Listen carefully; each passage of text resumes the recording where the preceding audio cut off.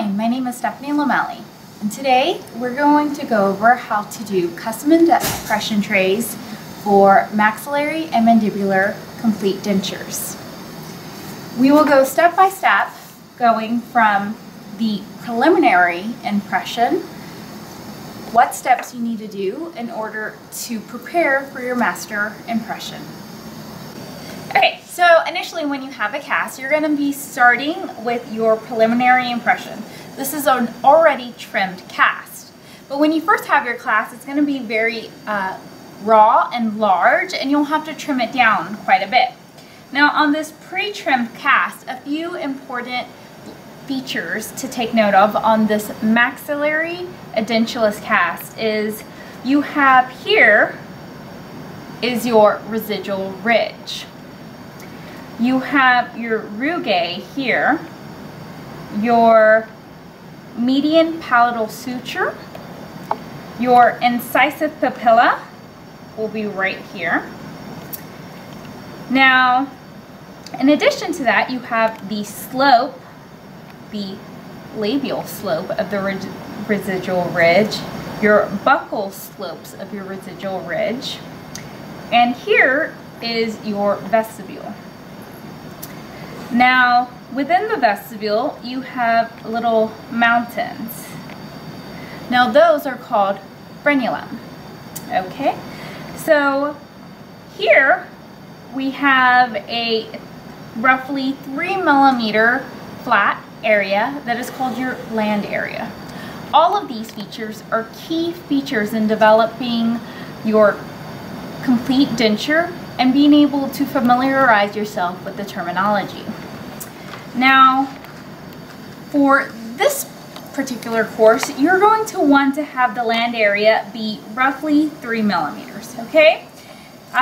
In some areas it is larger just on this cast, but you want to try to get it as close as possible to 3 millimeters. So as you can see on this cast, we have it a lot closer, okay? So another key feature that you want to look for is that from the depth of your vestibule, so that's not the edge, but that's going at the very center where it's the deepest, you want it to be 2 millimeters thick.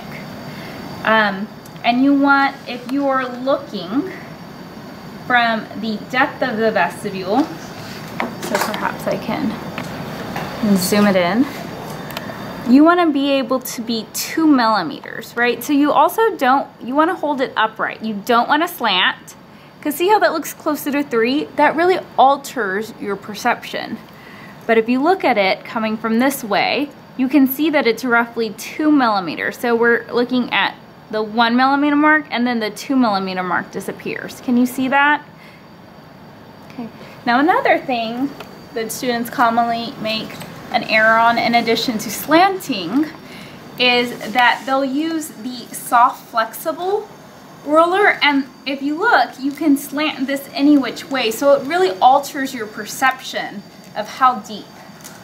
And what happens when you do that? You end up with really, really shallow vestibule, okay? Let's see if I have an example. So you can see here, it's almost blown out a bit, okay? Another reason you want to have thicker areas is because they can tend to fracture, okay? Now, with that, the main reason you want it to be 2 millimeters in thickness is because on our next step, when you do record bases, you'll have to cure it, just as you cure the custom impression trays. All of the steps that we'll be doing today will translate seamlessly to the next step in doing record bases. In fact, the materials that we'll be using are almost exactly alike. The only difference is that one of the materials, shown here, is clear. So we have a clear material here, okay? Now when you take that apart, anytime you're not using it, you want to keep it in the bag because it does cure. And the other material for the second step, or your second test, will be pink. And so this is supposed to simulate what a denture base will look like. So as you can see, very similar materials. Test 1, test 2. Okay, so mastering, if you're able to master your custom impression trays today, you'll be able to do exceptionally well on your record bases on next test. Now, just to give you an idea of what those record bases will look like, so those will come all the way to the edge, as opposed to today's, where we'll be going slightly short. Okay, so key differences to make note of.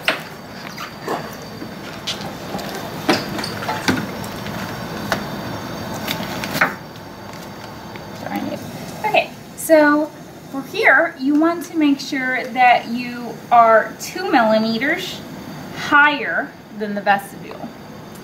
Now, when you do that, we can come over here and we're going to make markings, okay? Now, keep in mind, on the test, you're going to have to be doing this quite fast. Speed is gonna be a major issue here. So, one way to think about it is you have key features here. The frenula that you have to be high around. So if you choose dots at each height, so right in front, at the height of it, and right on the side, and you do that to each one, you can also add a few dots in the middle. And then you can connect them. Right? So we're all developing our hand skills, so being able to connect the dots rather than making continuous hash marks, which people commonly do, and it wastes a lot of time. So by placing only a few markers, you're able to save a significant amount of time. So I'll show you what that means. So here I'm placing it at the depth of the vestibule, and so you really have to eyeball it. So if you look at how I'm coming down and I'm looking at it at eye level. Make sure to do your yoga poses, as you're gonna need to incorporate a little flexibility at this point, right? So I'm putting my mark right on the outer limit. I'm gonna come and put my mark, holding it at the very height, 2 millimeters. Okay. And then I'm gonna come to the outer edge and mark it 2 millimeters. Okay, now this has a thin layer because we've already practiced on this several times, so it has a thin layer of MRA, so it might not mark as well. And then now I'm coming to the next frenula. Again, 2 millimeters, 2 millimeters, and 2 millimeters. Okay. Now, see how slow it is just with me placing, all I placed is six marks, right? Imagine placing several, right? Very time consuming, okay? But even with these, now, so we have these 6, you can place an additional 2 here. Okay, and so what that will allow you to do is to essentially, maybe a little challenging with the MRA, essentially freehand it. Now, you hear how I'm saying it's a little challenging with the MRA, which is why it's essential that this is your very first step. Once you put the MRA, it will be extremely challenging, if not impossible, to be able to do your pencil mark. Your pencil mark will just wipe off, okay? So we're just gonna freehand it. Now, understandable that maybe on your test you're not going to be able to do this right off the bat, but that's where practice comes into play. Okay. Okay. You want to keep your marking as dark, but also as neat as possible. Okay. And then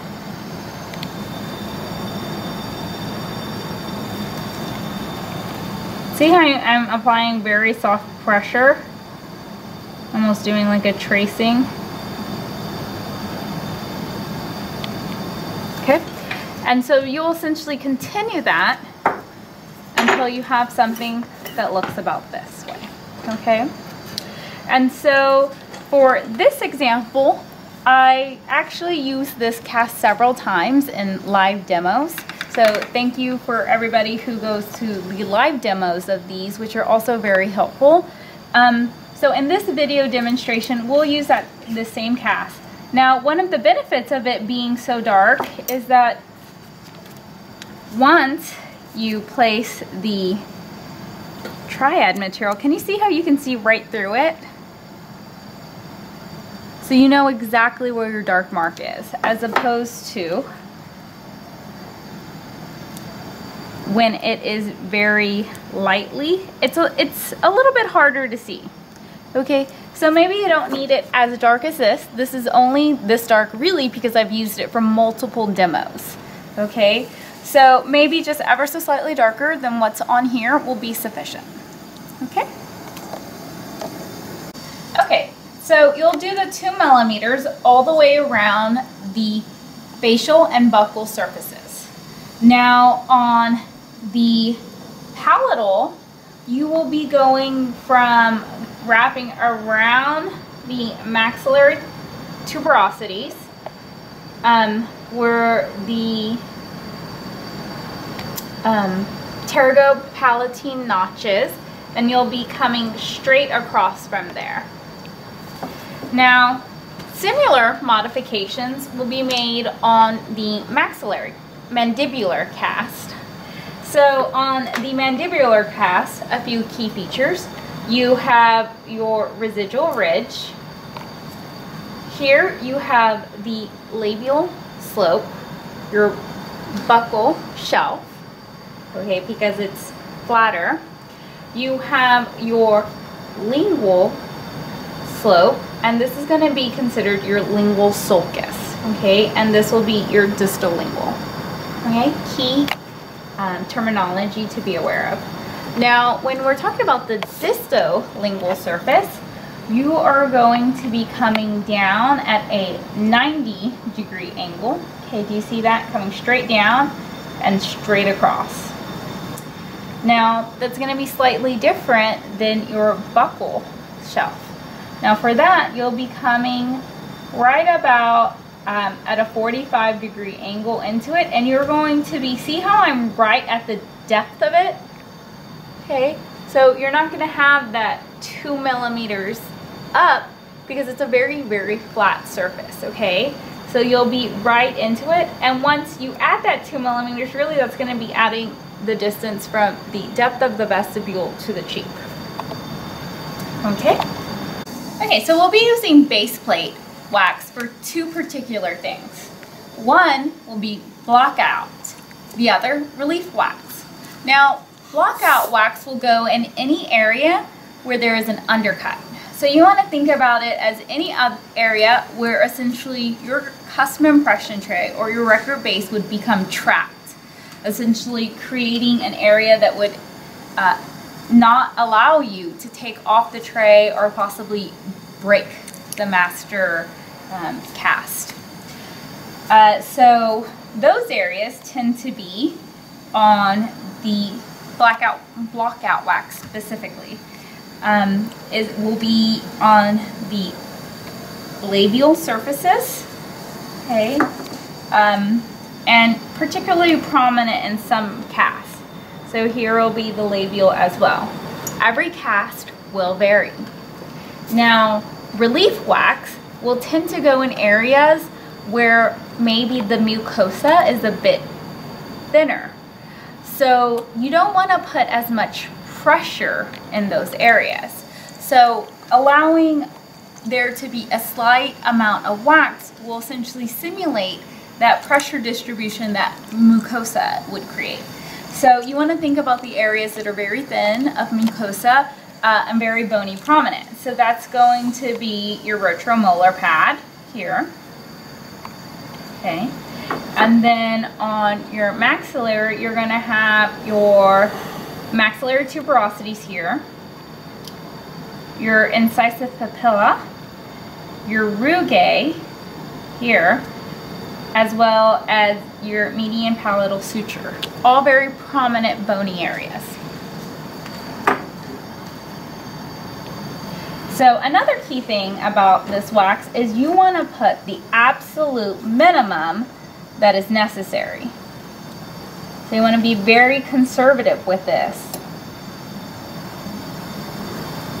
The idea of a custom impression tray is you want to get as close and as tight of a fit as possible.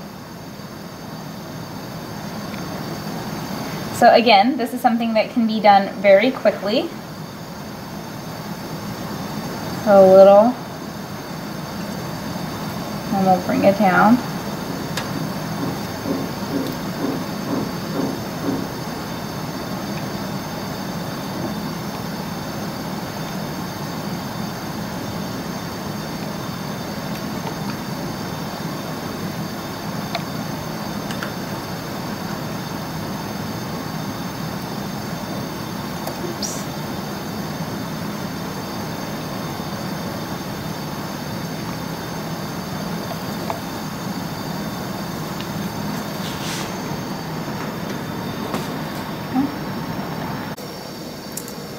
You want to put it on the retromolar pad area, minimally, the labial slope, and you want to, most importantly, make sure that you don't cross over and put any onto the residual ridge crest.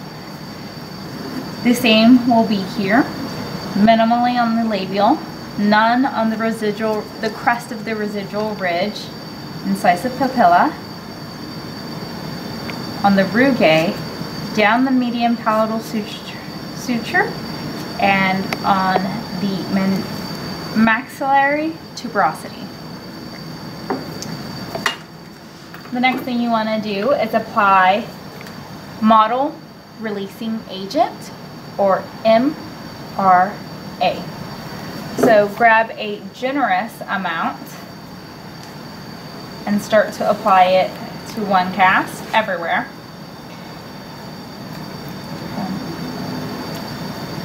Now this first layer is definitely not a layer to be shy with it. You can wipe off any excess later. Okay. Now after you apply a generous amount, you want to leave it so it'll air dry for 2 minutes. Now during that 2-minute period, you can start on the opposite cast. So you want to constantly be jumping back and forth and doing them simultaneously. You'll end up saving a lot of time.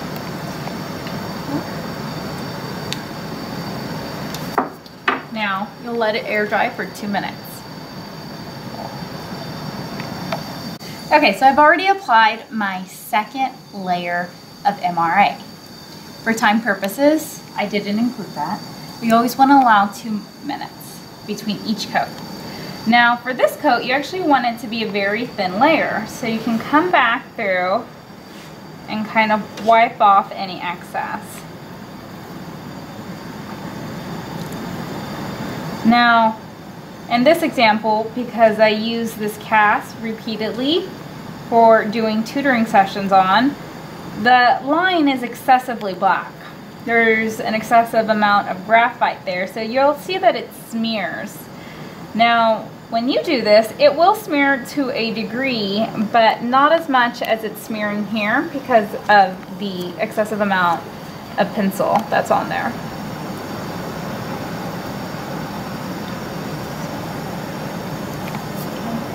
So just wipe off any excess. So you want it to be nice and slick, but keep in mind any extreme excess is just going to kind of cause bubbling. So that's why you want to get rid of it. Okay, so once we've done that, the next step will be to apply the triad material.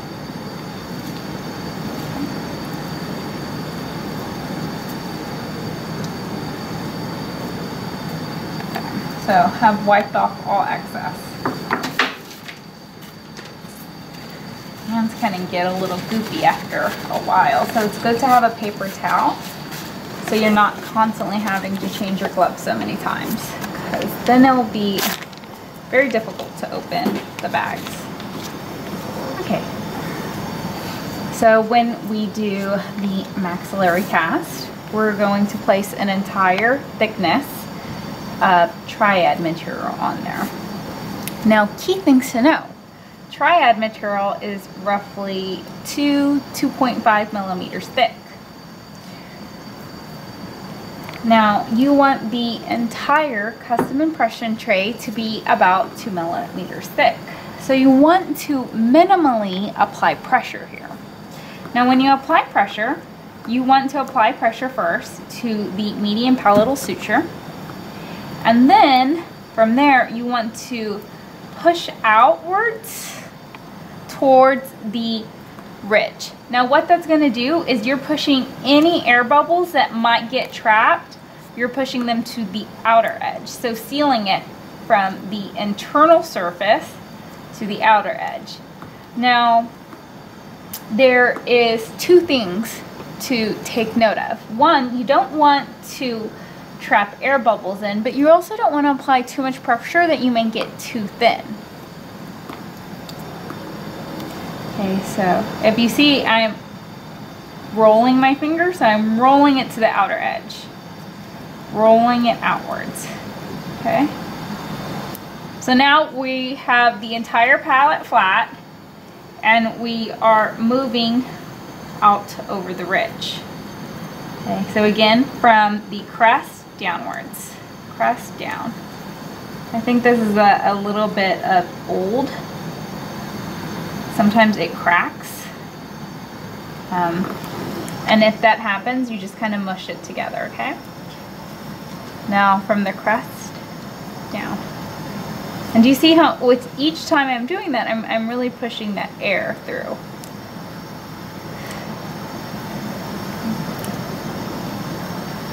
Now, if you have an air bubble trapped, you will see how it's nice and solid. But if you zoom in right there, you can see kind of a little gray spot.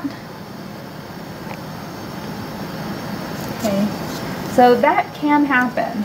Now, if you find yourself in that situation, you can put a small puncture hole. And now we're just sealing it up, okay? And do you see how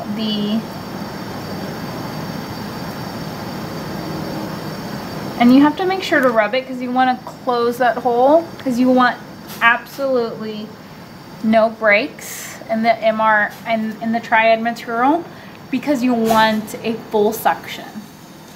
Okay, so no other graying areas. Now once and if you have applied minimal pressure, then you can be confident that you're going to be in about the 2 millimeter range. Now, once you've done that, you can use a brand new 25 blade on a red handled surgical knife, also known as the Bar Parker.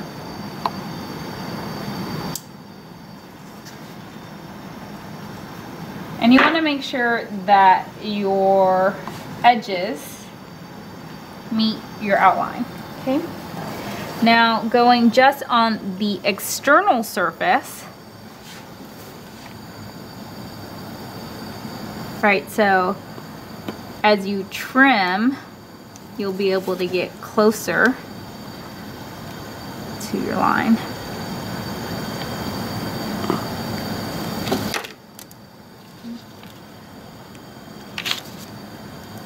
Try not to lift it up too much because you can incorporate air bubbles. Can you see that? And I'm just gliding, following the frenula.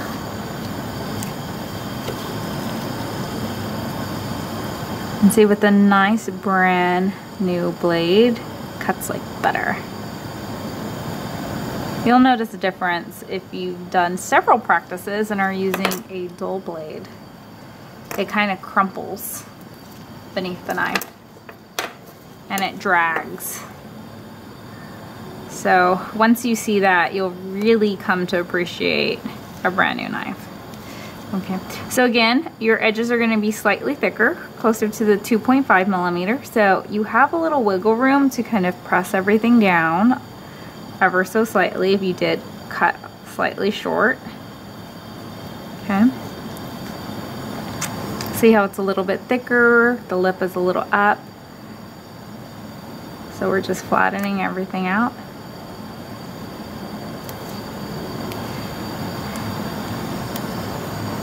Okay.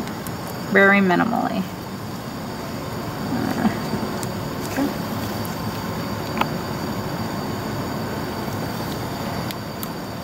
Okay. Now from there, you can use a little of the MRA just to wet the instrument ever so slightly, not an excess amount. This is just going to allow you to glide it along a little easier. And do you see how I'm using the back edge to kind of tuck it and push it? Okay, so this is going to allow me to kind of smooth it up so it's no rough angles. Now you'll see some people who trim it after the fact. I find, you know, the beautiful thing about dentistry is there are many ways to do it, but I find that doing all of this ahead of time allows for their, you can either spend the time trimming or you can spend the time positioning it like I am now, and I find that it saves a significant amount of time.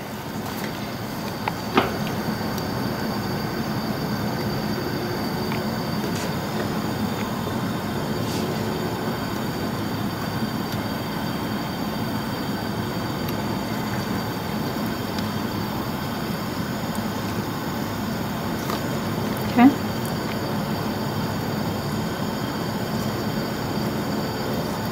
Now I've gone around the entire border once. Now I will put it in the triad machine for 2 minutes with the table spinning.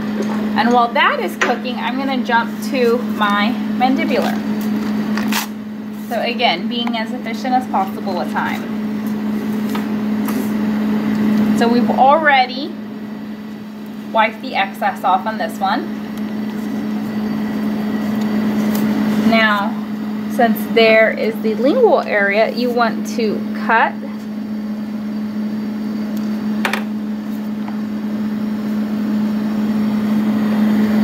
so that way you can spread out the triad.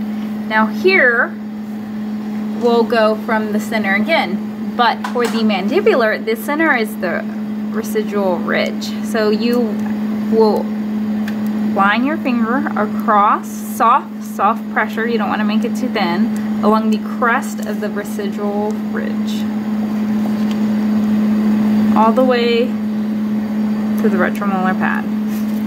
Now once you do that, you can, in either direction that you prefer, downward motion.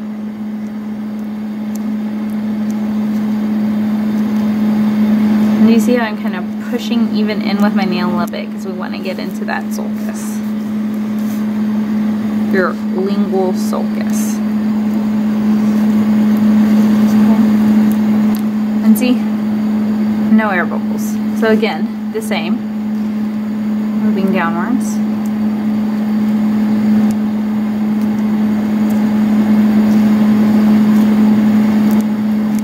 Really getting into that sulcus. Okay. Again, no air bubbles. Now with your brand new blade,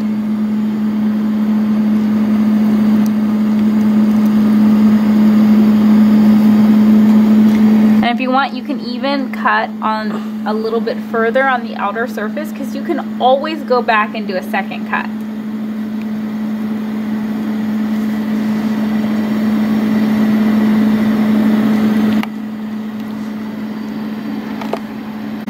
Okay, so you want to use your green handled knife to pop off the cast. Now this one came off easily because I had just popped it off actually, but yours won't come off that easily. Now once you have it off, you just want to put it right back on immediately. One of the ways that these can rock is if you play with it too much or you leave it off of the cast while it's still warm. Now your next step will be to make an 8mm by 10mm handle.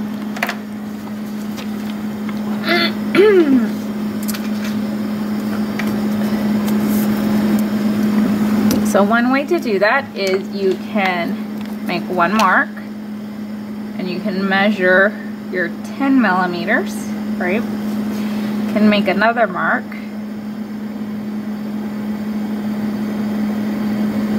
and mark your 8mm, okay? Now the thickness of this is 2.5, right? So 2.5 times 2, right? And we're about roughly a little bit more than the thickness. So we're at 5 now. So we're gonna fold it once more. Okay. And so now we're at about 5.7. 7.5.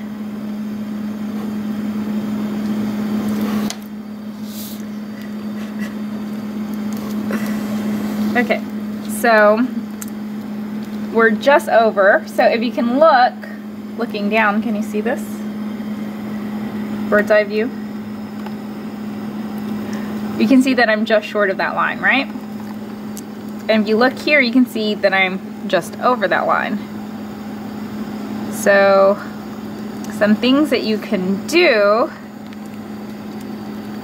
right? We're just going to push it downwards. Now pushing it down will make it shorter but fatter.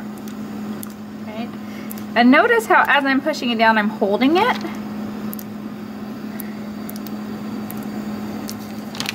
Okay, so see how it looks a little bit more square? And I'm going to do the same thing here. Okay, and flip it again. We're just going to do this pretty much on all sides. It also will be compressing the material together. Okay. All right, so now what we can do is kind of see where we are, right? If you find that you are too fat, you can pull it, which will thin it out. If you find that you are too short, you can push it in, which will thicken it up. You can also push it downwards. Right? So different ways, just understanding how you can manipulate triad material will allow you to do a lot with it very quickly. Okay, so see how I'm just kind of pulling it out. And if you look over, I'm right where I need to be, right? And then here, right about where I need to be. Now, again, no matter how perfect you make this now, it's going to change as you add it. Okay, because again, you're manipulating it. Now the key here is that it has to be right dead on the center of the crest of the residual ridge. Any lingual, that's a deduction. Any buccal, another deduction. Okay, so it's going to be essential that you try to get it right on the crest without manipulating it any, or pushing it over to one side or the other. Okay. Now once you have it where you think you want it to be, you can come and cut off the handles.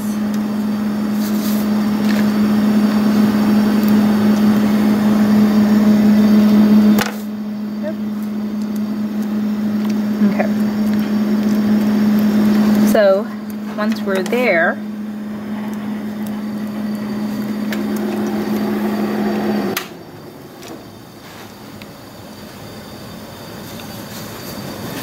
we're going to come over here and see with your red handle knife.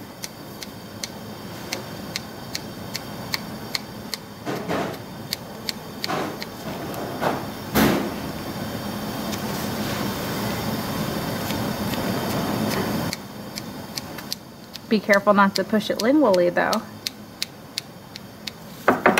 So if you're nervous about that, you can even position it ever so slightly to the buccal. Okay, and see, now the next thing is it needs to have a concavity. So by pushing it in, now we're pushing it right back to where it needs to be, right? And see how I'm holding it? That's one way to do it. So it's easier to create the concavity prior to it setting rather than incorporating it after the fact. Okay. So do you see how it's forming just a little bit of a lip? That's where my finger was. Perfect concavity.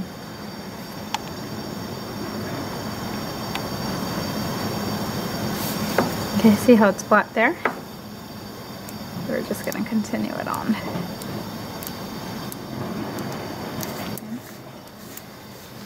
And then you can do the same to the internal surface.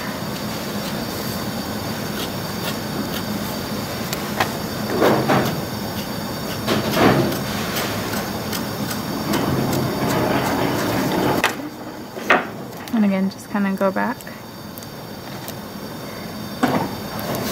Make sure you didn't distort it any. And kind of do the same thing this way.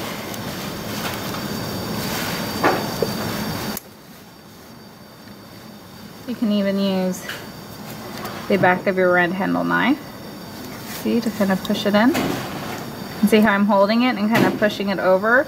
Still doing exactly what my finger was doing a minute ago. You just want to create that concavity. Now, the importance of the concavity is that it will allow you to have gripping when you're pulling it out of the mouth.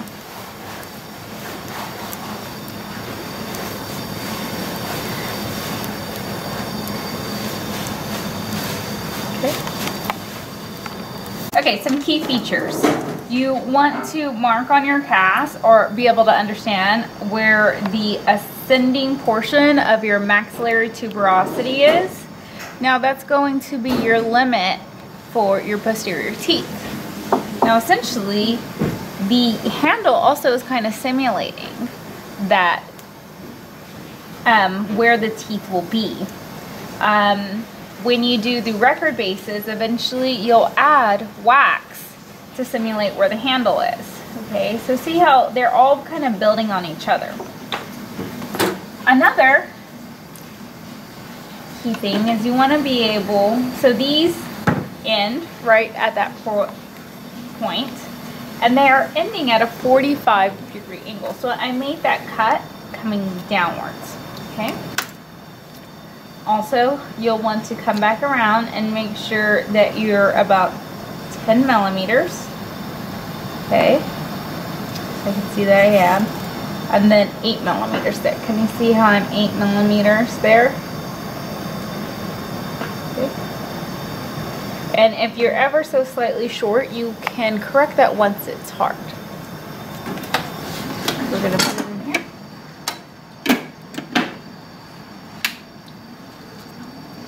And okay, so when you're placing the mandibular,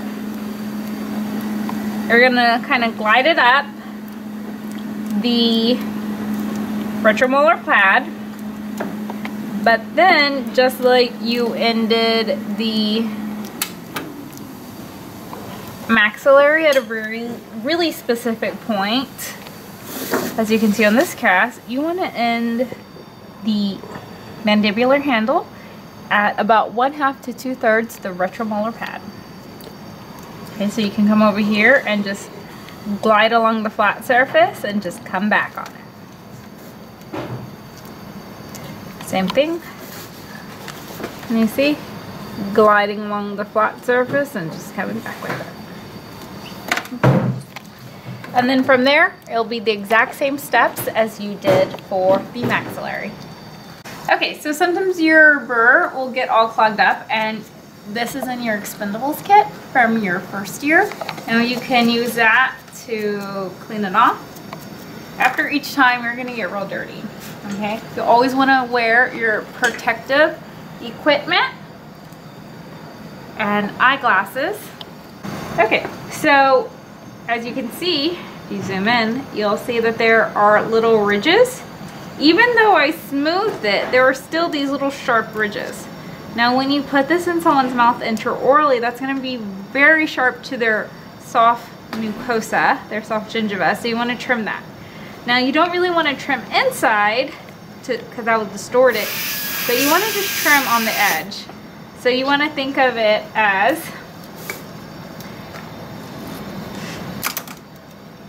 if you zoom in here, so say you have the internal surface and the external surface, right? And the top is kind of rigidy. You want to come through and flatten out, get rid of that rigidness, and then chop off the pointy corners, right? So we're going to go flat, angled, angled, okay? So I'm coming through it.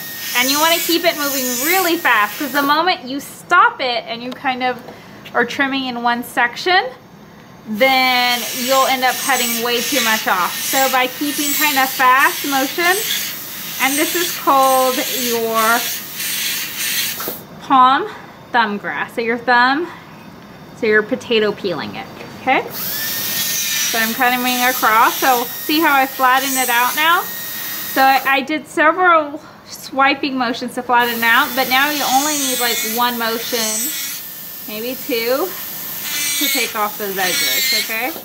Very minimally. And now as I rub my finger across that, it's very smooth. You'll just do the same all the way around, okay?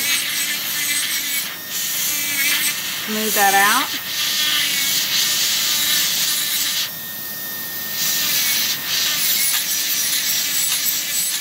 So we've done the flat surface of it. Now I'm coming back around. I'm doing the front. And then there's any irregularities. And then the inner surface.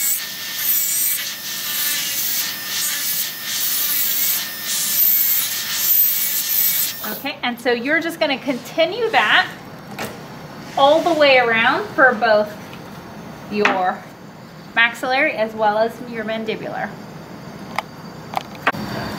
Okay, so to be able to determine what your thickness is here, you can use your calipers to come across and measure the thickness of them. Okay, so just choose a few key areas, and then you'll be evaluating where the first of the numbers are. So it looks like this is 9 millimeters thick. So I'm a little thick, so you can come through and thin it up. And you also want to see how tall you are. So if you find that you are a little high in some places, you can just kind of come through and trim off the places that are high.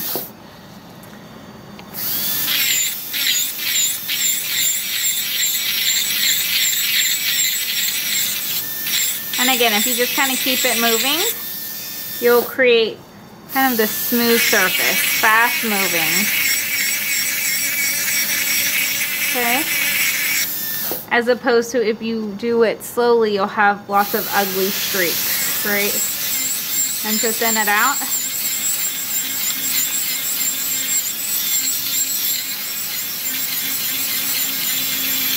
see, it's very fast, swiping motion.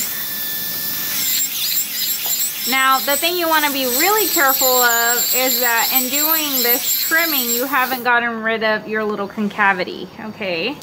If you have, or if you didn't put it there to begin with, one way to incorporate it is just to glide along.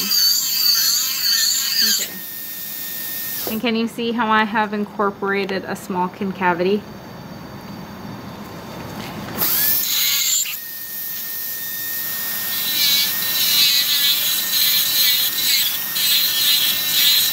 Okay, so just gliding it. So some people, as I said, prefer to incorporate it, the major anatomical features afterwards. Okay, so that's how you would incorporate that concavity after the fact. And then if you wanted to, you could even smooth up that little edge. So you're going very, very fast.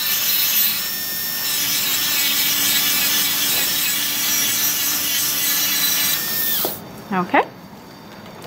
And just repeat on the internal surface, the external surface, and then on the mandibular. Well, I hope this explanation of custom impression trays has helped you to gain a better understanding of how to do the lab work and how to pair that lab work with the manual that you've been issued. Now you can also check out my other videos that I have online, which include how to do border molding, overviews, record bases, occlusion rims, and interior setup. Thanks.